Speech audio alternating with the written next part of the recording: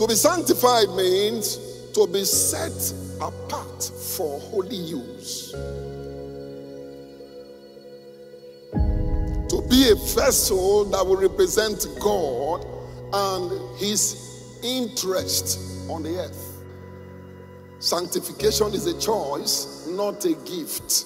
God created man as a free moral agent. We must propose to live a sanctified life. Now, when it comes to shortcomings and errors, you must not pretend about where you are.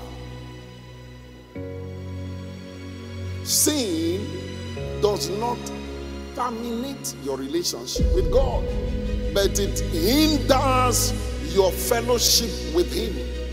All unrighteousness is sin. Every wrong choice we make, every wrong decision we take, we are absolutely responsible. If you are fallen, refuse to be a prisoner. Refuse to be a complete captive of the devil. Rise up and say, no, God has something great for me. God has something big for me. God created man as a free moral agent. If you have fallen, refuse to be captured by the devil. You may have fallen, but Satan does not have the final say.